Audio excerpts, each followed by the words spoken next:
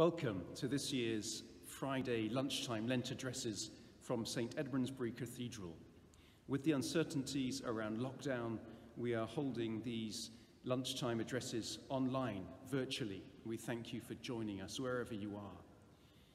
The lunchtime addresses this year are led by curates from around our diocese. We're grateful to them for their contributions to this series. They will share with us reflections and experiences of their journeys of faith. Here's a slide with details of this week's speaker and the outline for this week's address.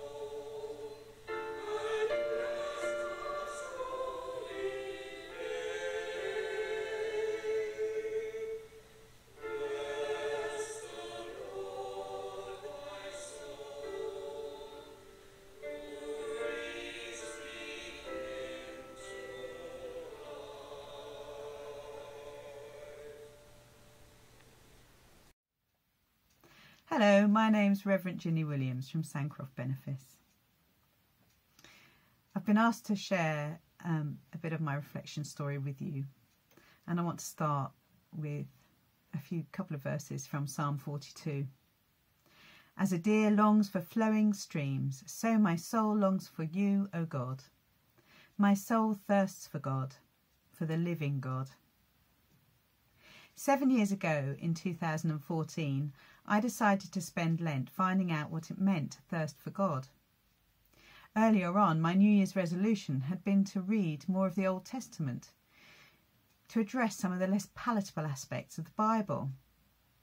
Little did I know what a rich endeavour that would turn out to be. Looking back, I now see that I was exploring my faith and I wanted to go deeper. I wanted to make sense of what had been happening over the years and what I should be thinking about what to do next. Two things happened around Easter that year. In March, I was sitting on a plane coming back from Africa. It was dark and there was no one near me, when it felt like someone just leant over and said in a very normal voice, "I want you to be a vicar." A conversation followed in my head where I asked lots of questions and the voice became more and more exasperated and then stopped. My main question was, why a vicar? It was clearly something to do with the Church of England, when I knew I had big problems and I'd fallen out with it so badly as a young adult. In the years running up to this point, I'd found my way back into church, but at this time I was a regular at the local Baptist church. When Easter Saturday came along, I was desperate to take Holy Communion in an Anglican church. I was almost literally thirsting for God. By then, I was being constantly harried by the earworm, "I want you to be a vicar." And to cut a long story short, after a number of conversations with vicars, pastors, my Baptist church family and the DDO, I finally started on a process of discernment. The one thing people kept saying to me over and over again is, don't be a vicar unless you can find peace doing anything else. So my discernment, the first part of my discernment, involved moving to an Anglican church, which was very painful after being part of a very supportive Baptist church family for over 6 years. And that was the first sacrifice. The second sacrifice involved giving up my beloved job running a tuberculosis project for the International Council of Nurses. I'd worked in the tuberculosis field for 20 years, and as far as I was concerned, it was my vocation to work in the poorest parts of the world, serving some of the most deprived communities. It was fulfilling and exhausting in equal measure, as I would be away from my family for at least a week a month.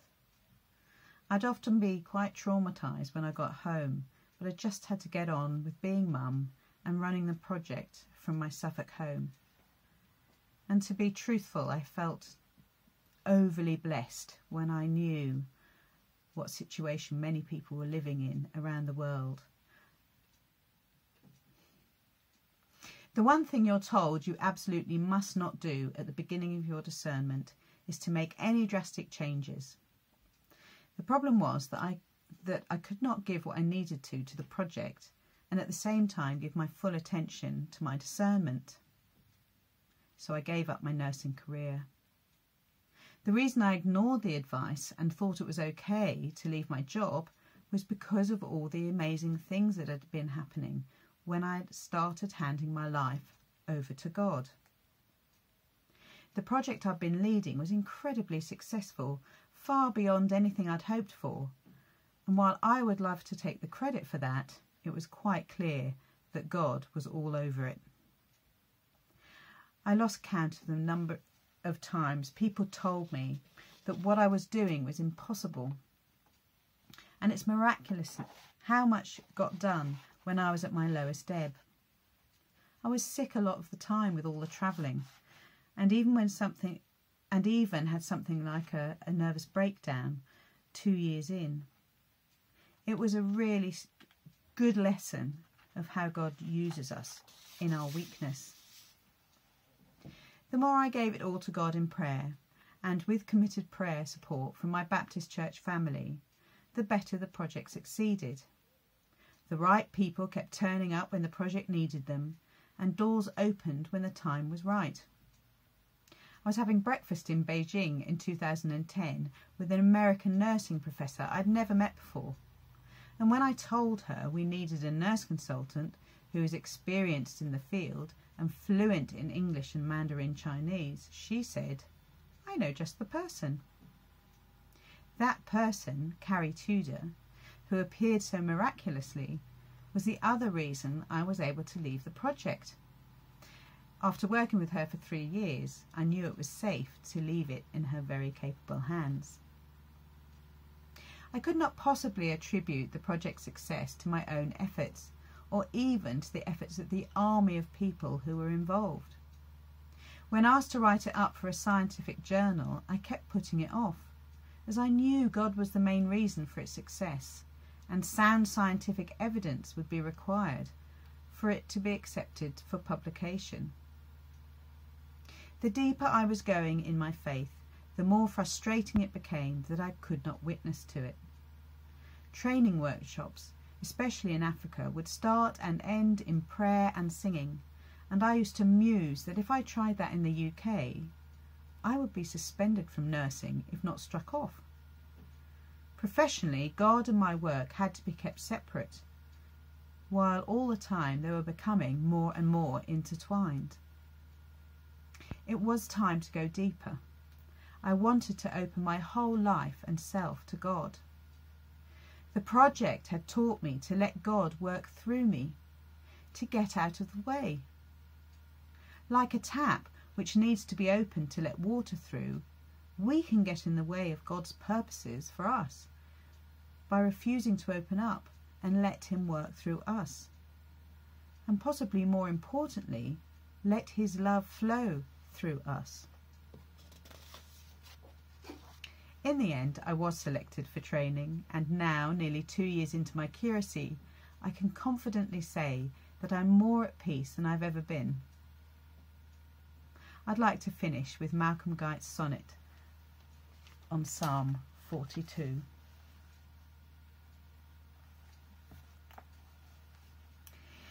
You are my heart's desire from first to last. Like as the heart desires the water brooks, so longs my soul towards you. So I thirst for living streams, not for the dusty books they write about you, nor the empty words that ring from the pulpits, nor the haughty looks of those who market you. These are the shards of broken idols. I long for the deep in you that calls to the deep in me. the chords that sound those depths and summon me to weep, at first with tears of grief, and then with tears of joy, that I may sow those tears and reap a timeless harvest, that the ripened ears of grain may shine as clean and clear as gold, shucked of the husk of all my wasted years. Amen.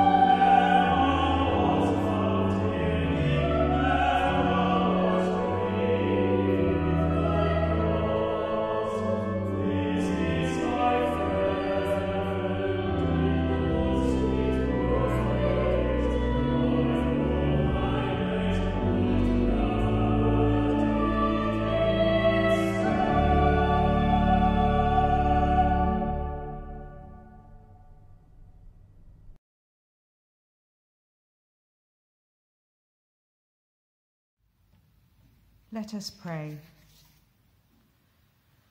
For he delivers the needy when they call, the poor and those who have no helper. He has pity on the weak and the needy, and saves the lives of the needy. From oppression and violence he redeems their life, and precious is their blood in his sight. Dear Lord, the challenge over the last year has shaken us all, touched us all, taught us all. It has forced us to see injustice and inequality laid bare, here and around the world. Forgive us our reluctance to look and accept what has been shown to us. Help us to move beyond a feeling of helplessness in the face of such immense challenges and see that with you, anything is possible. Give us the courage to emerge from this pandemic and insist on a fairer society and dignity for all people. Gracious Lord, hear our prayer. Unless the Lord builds the house, those who build it labour in vain. Unless the Lord guards the city, the guard keeps watch in vain. Forgive us, Lord, for relying on our own strength, for thinking we know what's best for your church and your people without watching and waiting in obedience to you. Help us to take this opportunity to grow your church for and with all your people. Gracious Lord, hear our prayer. The Lord is faithful in all his words and gracious in all his deeds. The Lord upholds all who are falling and raises up all who are bowed down. The eyes of all look to you, and you give them their food in due season. Dear Lord, so many have suffered so much in the last year. We lift up to you all who are hungry, hungry for food, hungry for company, hungry for comfort, and an end to their pain. Open our eyes, Lord, and help us to see each other more clearly. Open our hearts, Lord, so your love and care may flow through us all. Show us what to do, knowing that you will provide whatever we need to live in obedience to you. Gracious Lord, hear our prayer.